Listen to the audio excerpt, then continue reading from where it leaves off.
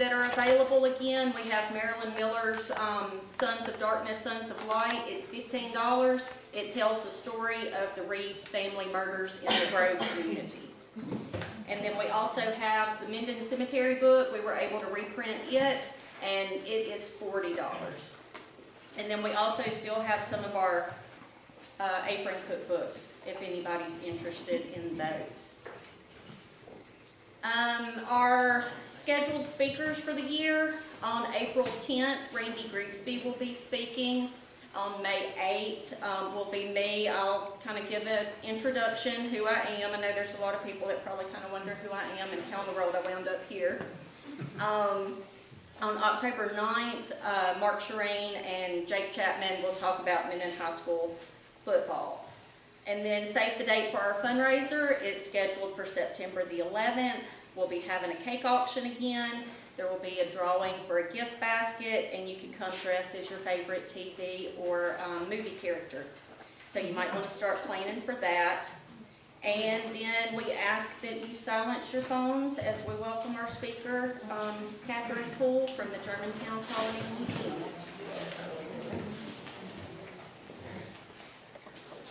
Thank all of you for coming tonight. I'm going to do a little bit of talking, but probably not a whole lot. Unfortunately, I have a senior in high school, and he brought me home the flu 2 weeks ago. But I think out of the museum, I inhaled probably a half a cup of pollen Saturday, and I'm about losing my voice. I've tried everything that's blooming. It's my favorite time of year, but it doesn't like me. I found in my paperwork, and we do miss her so, is our beloved Miss Susie Lester, and I found something that she had typed up, and I thought I would just read that and let Mr. John Sanders kind of go on from there. He's the president of the governing board for the Friends of Germantown. I'll just try to do a little talk that I can before y'all lose me. And she gave me all of this information and stuff, and when she stepped down from her position, and I thought it would be something in great remembrance of her, and she's got her little name typed at the end of it. This is what she used for her speeches. I'll try to wing it next time on my own. This is the Germantown history, written by Miss Susie Lester. So Germantown Colony is one of 3 sites founded by the Utopian Movement or Harmonist Society in the early days of the 19th century. Colonists came from Germany, founding Harmony, Indiana in 1814 in Economy, Pennsylvania. In 1826, and in Germantown Colony in 1835. The Germantown Colony group was led by Maximilian Bernard Ludwig, alias Mueller, who also called himself Count Leon. Ludwig was born March 21st, 1788. He was in trouble with authorities in Germany because of his religious beliefs. He considered himself a great prophet and believed the second coming of Christ was near. Leon sold his property in Germany. I still can't read with glasses, can I? Chartered the boat Isabella and set sail for America with his family and others who were carefully chosen for their skills and loyalty and devotion. Now these people were from this, out of what she wrote, I have people ask me where were they from. They were from Kostaheen, Mainz, Frankfurt. They were from everywhere. They weren't from just one town, specifically in Germany. This is some books that we've had stored out there.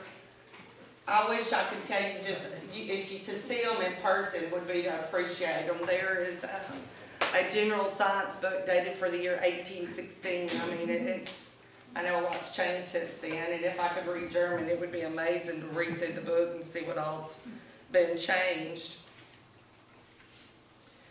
Okay, it says, after he sold his property, they chartered the boat Isabella.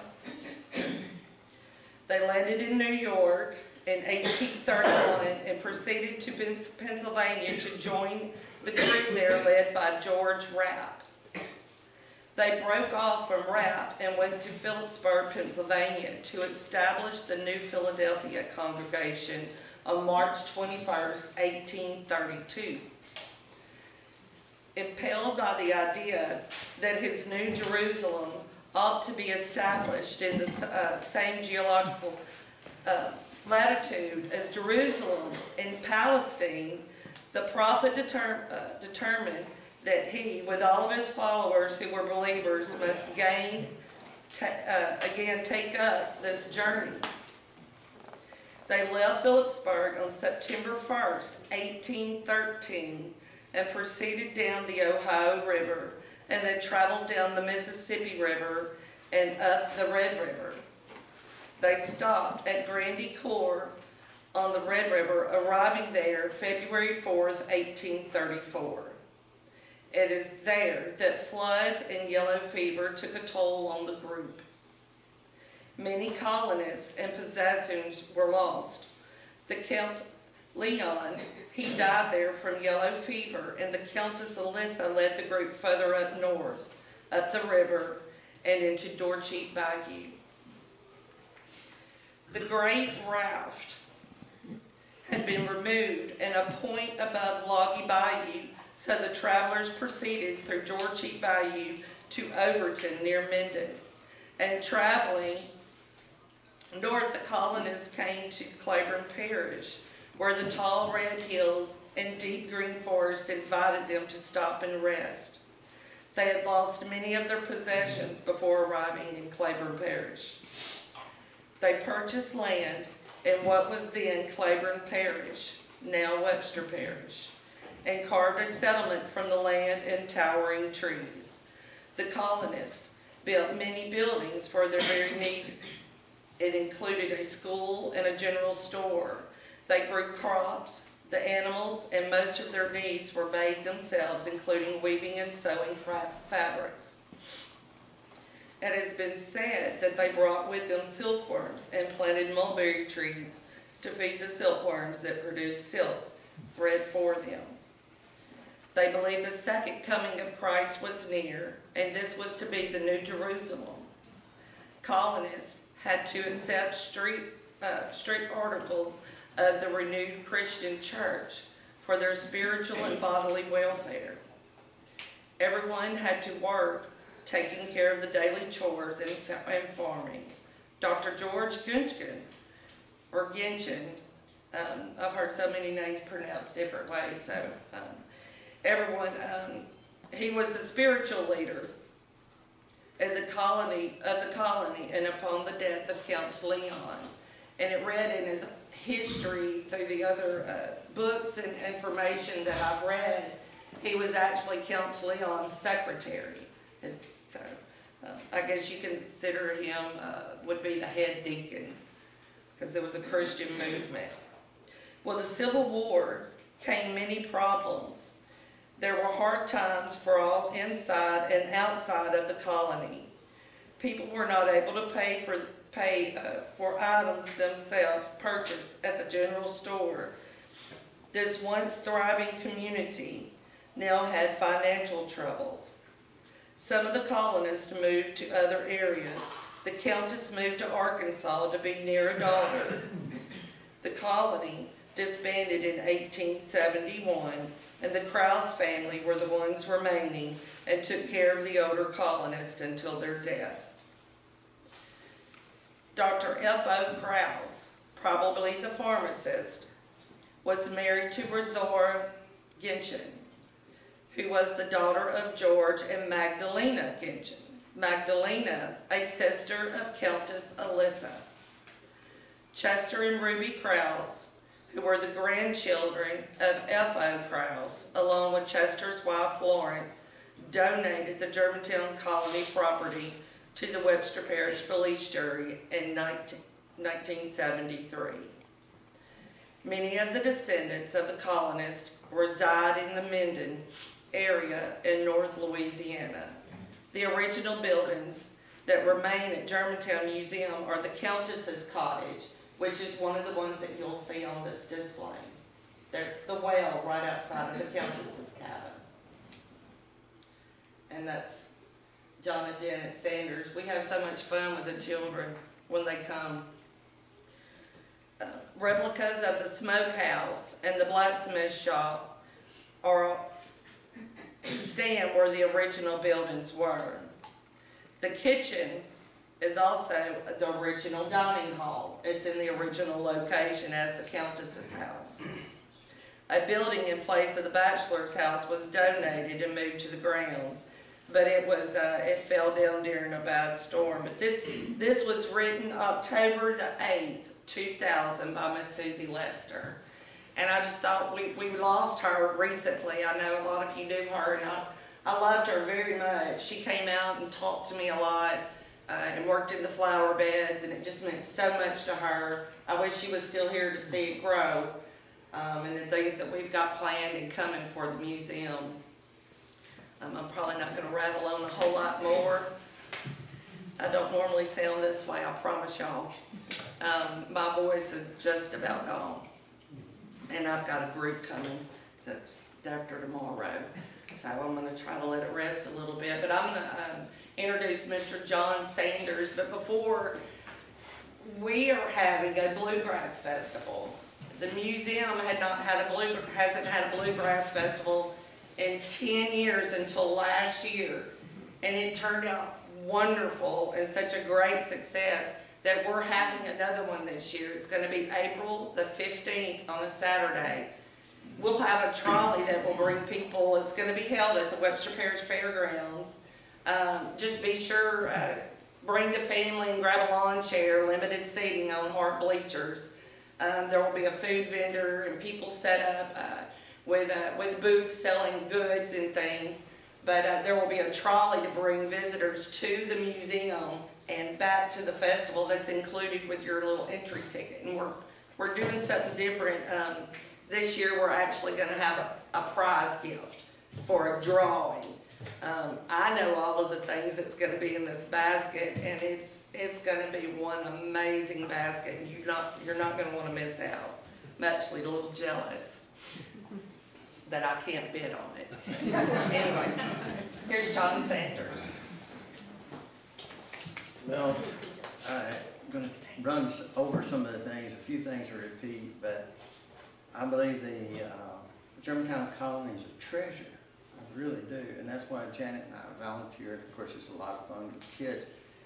And we've been all around. I know that people more travel than I am, but if you can find a 180-year-old cabin in the United States, which is rare, they probably won't let you go in it.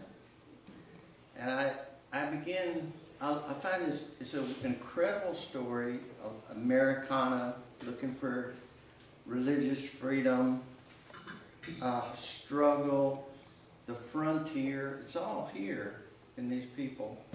And a lot of times I try to tie it in with people that were overlapped in time with Davy Crockett and Daniel Boone and Kit Carson, which were a big part of our history when I was growing up. Guess what? Kids don't know any of those names today. None of them. And the first of these groups to come over, well, first of all, I try to put people in a period of time. How many of you realize that they were here before the Alamo? That was a long time ago. And the frontier aspect of this part of the state, when they came, there was only one road in northwest Louisiana. That was the old military road. Came within a quarter mile of Germantown, down through Minden, down to Fort Jessup in Natchitoches, and went up to Camden and on up to Fort Smith. But the Merle pilgrims, which were the first people here, they said it didn't bring in settlers. There were just a handful of people here. The settlers really didn't begin to arrive until they built the east-west road. So these people are very much in the wilderness. The year they came, they opened a trading post on Dorchee. It was opened by another German, the German that founded Minden, Veeder, wasn't associated with the colony. That's one store, one road. You know, you have to think about And then to back up, they had this arduous journey down the Mississippi, down the Ohio, started on rafts, then got flatboats, mosquitoes, boats overturned. The journey was so difficult that when the older folks were asked to recount it later on, they said, no, we don't want to think about it, it was too hard. That's how hard it was. So you go back now, I'm kind of backing up, but it's important to me for everyone to know what they believed and why they came. To understand these people, you have to read about George Rapp. George Rapp, as she mentioned, runs some of these other colonies. He came over the same year as the Lewis and Clark expedition. So he was here 25 years before these folks came. They were Protestants. They were in rebellion against the Lutheran Church. They said the church had again become corrupted, that the leaders of the state were the leaders of the church and they weren't believers. So George Rapp, there's volumes of material that he wrote. He tells you exactly what he believed and why he believed it. To understand these people, you have to understand him because they copied him. They wanted to imitate everything he had done. They wanted to go into the wilderness. They wanted to live the communal lifestyle. And that's something a lot of people don't understand. They believe that, as she said before, that the coming of Christ was a few years or at most a few decades away. And they look forward to the millennial reign, the 1,000-year reign of Christ. So their interpretation of the scriptures was that they had a special dispensation to live communally, not like the Bolshevik revolution of communists, but according to their interpretation of the 2nd and 4th chapter of the book of Acts, where everything was brought into a common storehouse. And they believed that when Christ returned, he would set up government as it's described in the book of Acts, because they were already living this way. According to this special dispensation, they would be the Church of Philadelphia, the very true church. And I lost my train of thought, but so much of this I just find so interesting. They were persecuted in Germany for their faith. There was not a small movement. George Rapp, at the time he left, they estimated that the number of people in rebellion was about 12,000. So this is a little known group. The other thing that, if you read a lot of articles, they talk about the mysticism. Once you really read what they believe, the mysticism is way overplayed. Like Bernard Mueller, who was not a count. He got aboard the ship in 1831, announced that he would be called count. See, I mean, you're coming to America, might as well. But he was a man that had been a flim-flam man. He had been in trouble. There's some evidence that he was raised a Catholic, but it's not clear.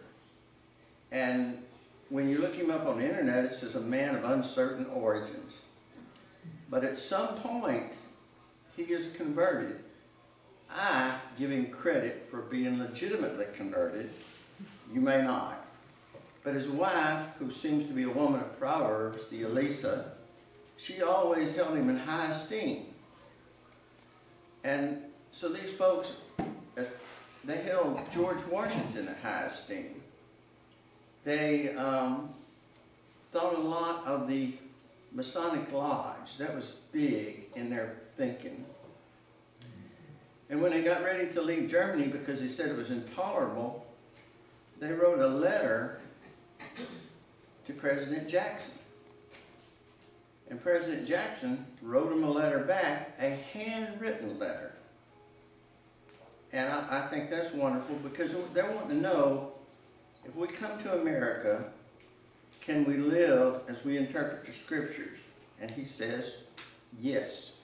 Will we be treated any differently according to the law of the land? He says, no. And I would like, and I'm almost finished, I would like for somebody to volunteer to read Jackson's letter. Who would like to do that? Good reader. It's a point to somebody. Robert. Huh, Robert? I'm blind one, I can't see how to do it. Well, let me show him.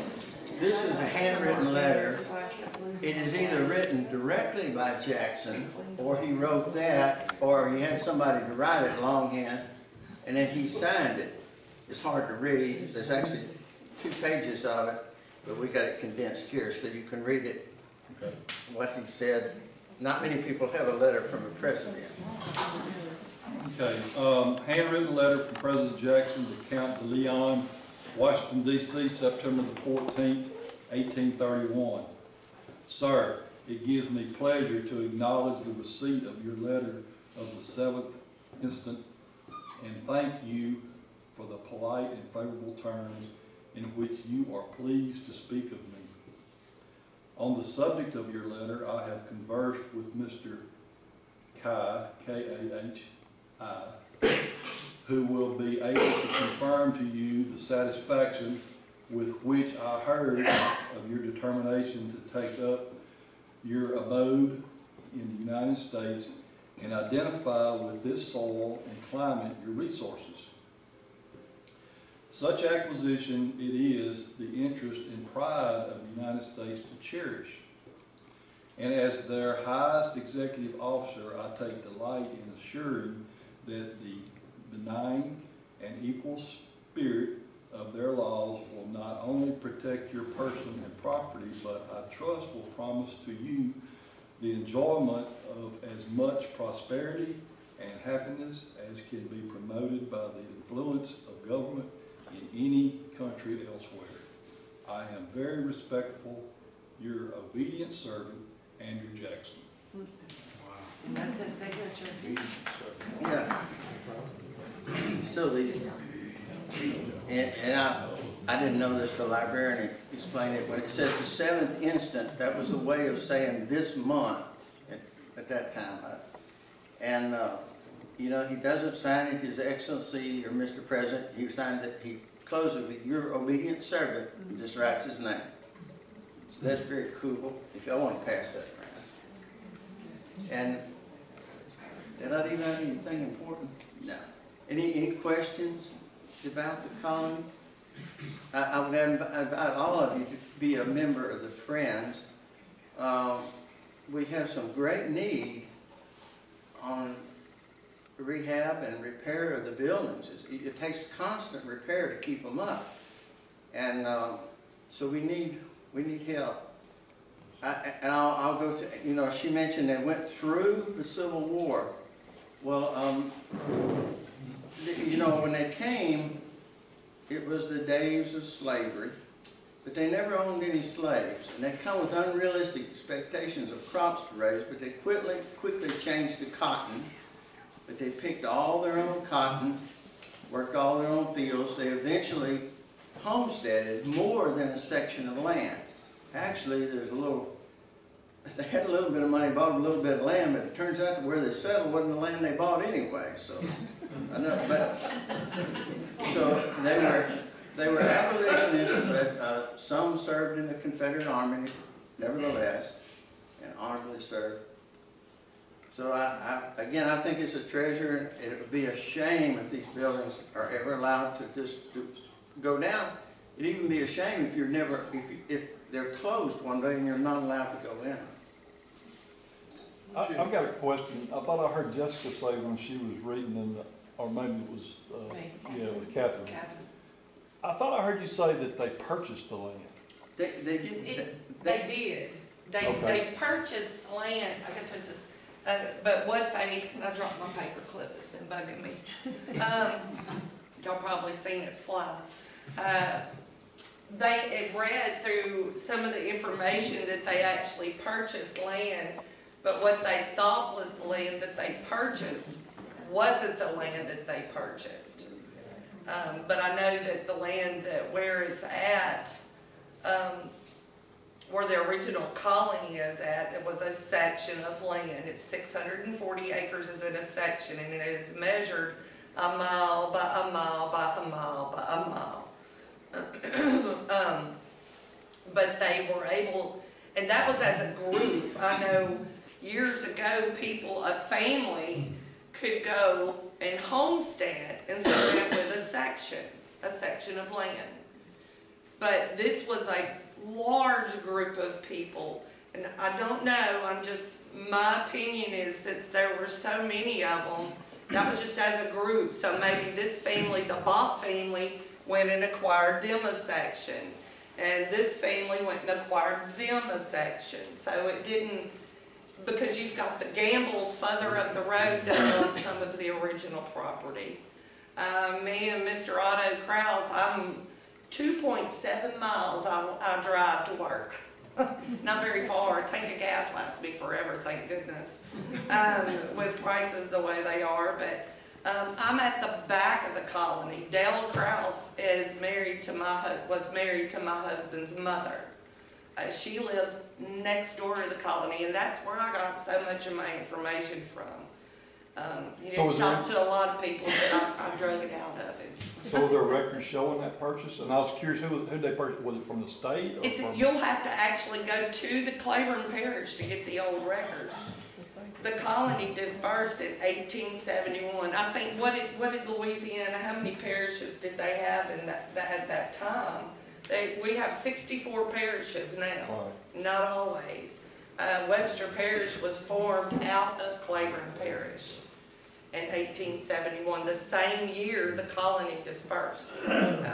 So, I mean, is any of those old records as far as land purchase, that would be, I can't answer that. I don't know, that would be something that you, would be worth researching. What does still exist as far as local records, those are held here. But there was a fire in like 1850. And a tornado. That burned, the courthouse at that time.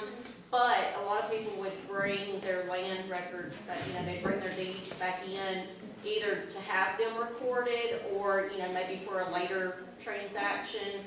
Sometimes the earlier transactions are mentioned whenever that land is sold later. So and at Ruby's house burned down during a fire, and there was a lot of records there of men enlisting.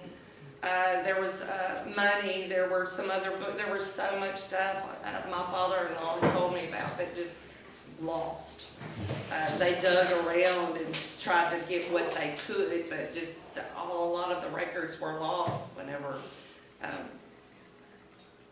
Interesting. I always thought they just squatted the land. Well, they say some of the land transactions at that time are also going to be federal. Right. And I think some of those at Germantown are federal, and I mean, those are. According to RAP, when they separated, when they had a big blow up, again, they thought RAP was the man, but they had a big blow up when Count Leon was preaching. He preached through the winter at the church there, and their people say that they started this other town, Phillipsburg, where RAP, I know this gets confusing, he had already made and sold two settlements. One of them he carved out of the wilderness in Indiana, when there was no roads, no anything on the Wabash River. Sold it to a man by the name of Owens. But he sold that, he was back in Beaver County. They had the big blow up, and the Counts bunch moved downriver, but in the same county. But he says they didn't manage their money well, and it was due to their debts that they had to look for another place to live, sell out and look for another place to live. George Rapp believed that God would call him to Jerusalem before the second coming. But this is a man they couldn't break away from completely. So I don't think it's a coincidence that they decided that they needed to live on the same latitude as Jerusalem in Louisiana. George Rapp was fascinated by Louisiana. He had made a couple of trips to Louisiana, to New Orleans, and back on the Natchez Trace. He said that he would have settled in Louisiana, but that he knew God would be more pleased to be settled in a free state. So they came up the river, and they built all their stuff at Grand Ecore, their cabins, their fields, they planted, and they underestimated the Red River in flood stage, and it wiped them out, and they got yellow fever, and lots of them died. So most things read that they were penniless at that time. But there's still this little thing about they paid some money for the land. And then you also read that the citizen of Natchitoches helped them with some monetary thing. But most of the things I read says they eventually homesteaded most of this land right up in here. Right. Some of the family, and I cannot think of his name, he's in Florida. Larry, do you remember? I can't remember his first name. He has, I forgot what it, but if you go through the red dirt roads up in Cosachi, he has land in there.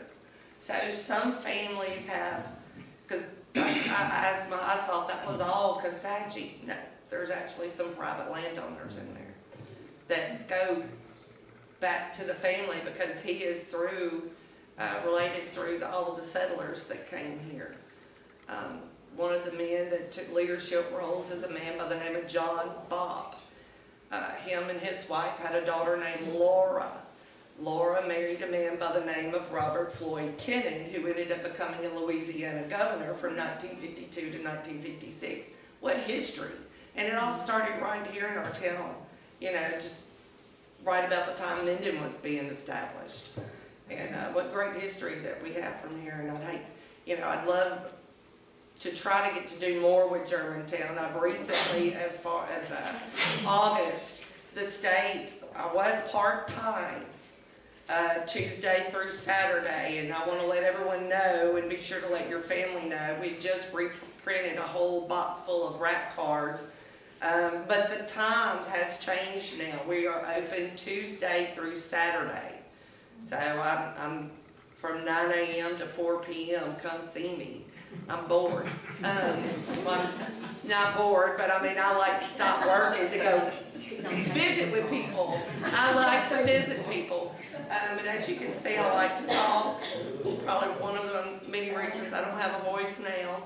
I had a bunch of kids come the other day, but I've got some new donated items that, this is the doctor's book that my father-in-law said I could have after his passing, and then I've got paperwork that it will go to Sydney and Lucas Krause, his grandchildren. That is the Genshin cottage. But I've got some lovely things here, and I sent some pictures to Shelley and Jennifer that they are, it's 2 stone statues, and these things they look small on the picture, but they're big. That and the 2 crystal lead vases. There's also 2 gold inlay vases. And inside my office, I've got to figure out somewhere to put it yet still. Inside of like a huge deep shadow box that has a headpiece and a wedding bouquet in it, and it's lined with some type of cloth, and there's cloth flowers that just beautiful that came over here from Germany with him. We've got so many books. We have a French Bible that is date of print is the year 1727. Just some magnificent things for everyone to come and see. I hope I see all of you out there soon. The bachelor cottage. Went down dinner during the storm. My father-in-law said it killed like 3 of his sheep. He said they bust through the gate. It wasn't original. It came from, like, I think it was Spring Hill or Sarepta, moved down here, and they were trying to redo it, and it didn't make it before the storm took it, and that was whenever the parish had it. The state took over in the early 2000s. I actually moved it down, but the ironic thing was that the house exactly fit the foundation of the original bachelor. Yes. The rocks right now, those flowers in that one picture all of the foundation. And these cabins that we go in right now that are open for us to go in, there's rocks. There's the biggest iron ore rocks. That's what's holding these things up right now. And we're walking all in there, and when people come out and they're like, oh my gosh. And I'm like, yeah, you know, from 1835, they're still, you know, better than the foundation. You can go probably get poured today. Now they've got companies that go around and fix your foundation, and we're still rolling. You know, maybe we all need iron ore rocks, but yeah, it is the only one that it is an original cabin is the doctor's cabin. Was moved from across that creek there to be in the donated 1 acre of land. But that was Dr. George Guntigan's cabin. And then it was Otto Krause's, Dr. Krause. Not my neighbor Otto, but it was his great-great-grandfather. But anyway, those flower beds right along the side of the doctor's cabin was all the foundation under the cabin that you're talking about, the bachelor's quarters. And what a time to live. Imagine being a young boy and you reach the age of 14 and you're out of the house. You're set to go and live in the bachelor's quarters. You're considered grown. It's the reason we hear, like, or reading through our history, through our young men in the service and such, you went, a lot of them went into the army and such and fought wars. And they were just no more than babies. But that's in our eyes. They're actually considered grown men. They lost their life for us. What an honor. What a great young man. Kind of along the lines of what Robert was getting at, and last thing he referenced about the homesteading. I suppose they were homesteading land to try to fill out these sections that they wanted. When, do you have does anybody in here know what year homesteading quit, that you couldn't homestead anymore? Yeah, I sure don't. Just curious. Yeah, I know, it'd be nice, wouldn't it? Yeah, exactly. I got my eyes on a few places. That would be nice, wouldn't it? So history is something. The Louisiana Purchase was purchased for 3 cents an acre. I'd like to bid in on that deal too. Yeah. So we're left with a boo. Well, if you have any more questions, I'll try to. Can you tell us what pictures we're seeing? Some of these I don't have. This is the cemetery. It's right up on the hill. We have this organ. It doesn't work. If it did, it doesn't anymore. And I don't have this picture. I'm not sure what this is. This was probably... that was a play that they did back in the 70s. Was that Pete Colvin and his wife, I don't remember. Evelyn? She said she filmed a little movie there, and I would love to see that. I'm not sure. That was Christy and Sydney Krause. That is my sister-in-law and her daughter. We got a new sign at Germantown. This is the Countess. That's as soon as you enter the exhibit, and these are some of the items. This is what you will see now, except for the Christmas tree. This is what we haven't decorated. This is a display case that was, I have it a lot fuller now. As you can see, the bottom's full. This is a newer picture, but it just takes time working on the books and trying to go through what they are. This is the crystal lead vases that were donated from the Cross Sisters. The statues, and they've been chipped and broken. You see, she's just holding. She did have something in her hand, and these are broken. And the story that they told, it's from Rosa Cross, and there's actually, I have a picture of the lady that was taken in Germany on the way over. But the story that these late sisters told me that their grandmother and grandmother had told them was that these items were recovered from river pirates on the way. This is echinacea. A lot of the flower beds have flowers that they would have used back then for healing, and we actually, a lot of the medicines and things we take today are still come from those. But there's yarra, echinacea, and a bunch of little yellow ones and blue ones that I forget, my mother has told me the name of them and I can't remember them. Which is probably not the actual name of them, it's probably just an old timey name. This is John and Janet Sanders. They come out and volunteer and help me with tours, and they dress up, and what, here you'll see the two little children here. He answered a question right, so he got to hold the hoe.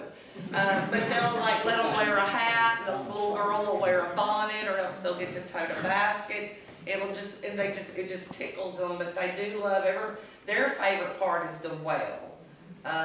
But it would surprise you, some of the children, and y'all, that was about 7 years ago. I'm tired. I've got an 18-year-old boy. I should say it. But anyway, this is back to the beginning. But the children do love coming, and it surprises me as many. Even my boss has called every school superintendent, all the different school boards, and told them and encouraged them, and I have spoken, called, that the local schools don't come out more. We are free. It doesn't take long to get to the museum. The children can eat. I'll throw the trash away. You know, all they have to do is show up. You know, and get ready. So if y'all have anything or can get in touch with anybody, if you can convince Mr. Rowland to start pushing these schools, y'all go for it, because I've already spoke to him myself. So I would like for him to come out and bring the children out for a tour. So, any other questions? I guess y'all were tired of me.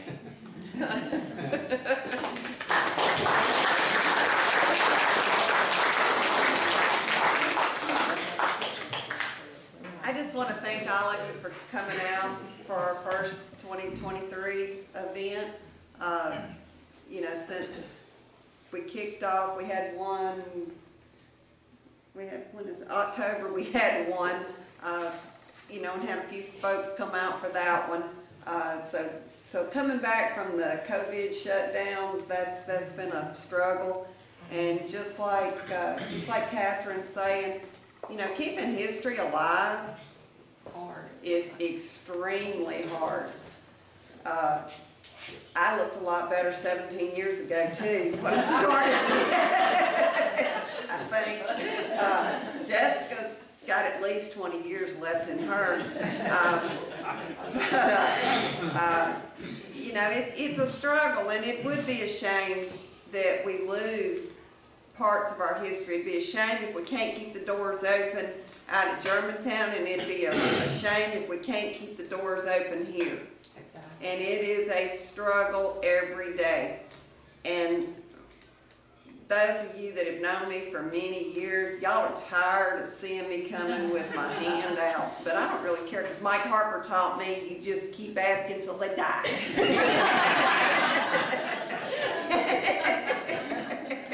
So that's why we got Mike Harper now as our board president.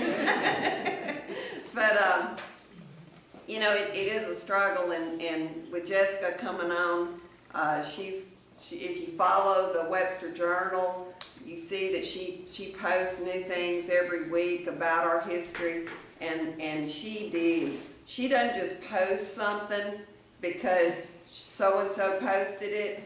She's going to make sure that it's correct when she posts it, and she digs so much that we found some stuff that we're just like, ooh.